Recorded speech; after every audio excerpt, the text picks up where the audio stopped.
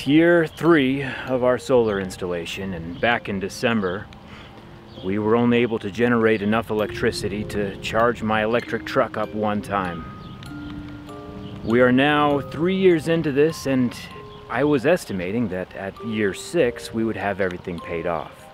Halfway there, and I guess it's time we do some math. What is that sound? Oh. It looks like it's the #1 rated portable speaker from DxOMark called the Soundcore X600, my channel sponsor. I wish you guys could hear this thing in person. It's the perfect example of big things coming in small packages. Come here. Soundcore is using a custom, self-developed spatial audio algorithm and an upward-firing driver to make sounds and music appear as if it's coming from anywhere or everywhere in a room. Spatial audio is like taking 360-degree or surround sound to the next level. There are 3 amplifiers, 2 tweeters, 2 woofers, and of course the full driver up top, and the whole thing is X7 water resistant, thankfully. If you're in the market for a certified high-res speaker under 200 bucks with a seamless metal design, I'll leave a link for the Soundcore X600 down in the video description. Now, where were we? Oh yes, talking about how my solar panels are not performing well this year. Let's get started.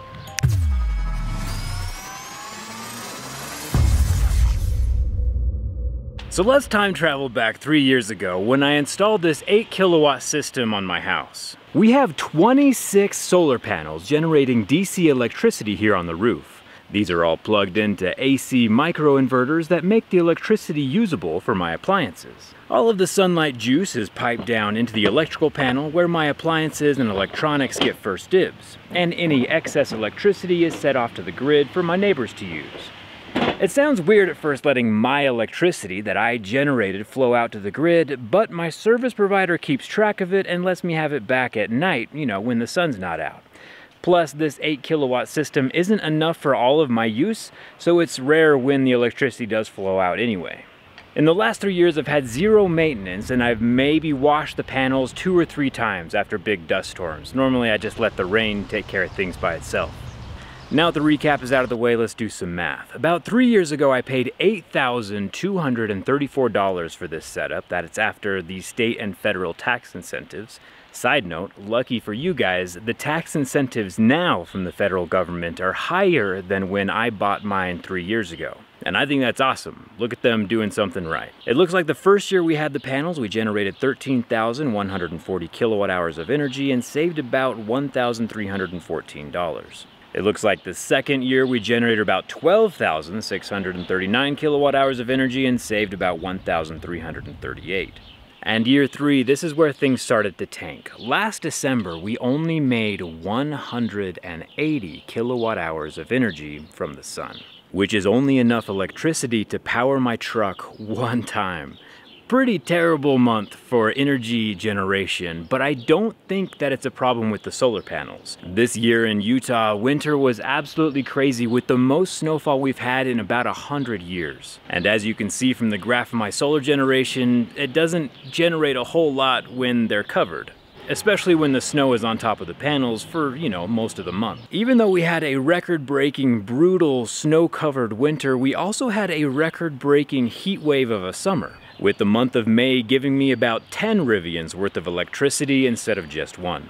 The weather sure is going crazy. I wish there was some kind of scientist or something who could tell us what's going on. All in all, factoring in both the record-breaking winter and the record-breaking summer, we ended up generating about 11,415 kilowatt hours of energy, which is about $1,216 of savings on my electrical bill, bringing our total savings over the course of 3 years to $3,869, keeping us on pace to paying itself off in 6.5 years. Even though we had a rough winter, it's nice to see that we're still trending to pay it off, even though the overall downward trend of production is rather concerning. The price of electricity is going up just a tiny bit though, so there's lots of different variables and factors at play. And of course, with the lifespan of the panels being around 30 years before they hit 80%, I'll end up saving probably around $35,000 by the time I'm 70. Just little rectangular employees back there on my roof making me money when the sun comes out. It's it's a good investment. Kind of goes to show that solar panels aren't all sunshine and roses, but you know, weather's weather and weather happens. I'm a huge fan of solar panels, not just because they offset carbon emissions, but because they also keep Utah air cleaner, and of course they put money back into my pocket. So it's still a win on multiple levels, even with the crazy winter. If you want to install your own solar and maybe have a DIY kit like the one I used, I'll leave a link down in the video description. Plus $250 off. It comes with a detailed plan set, kind of a booklet of instructions specifically for your house. However, if you don't want to install solar panels yourself, I broke my wrist once falling off a ladder, I totally understand why someone would not want to.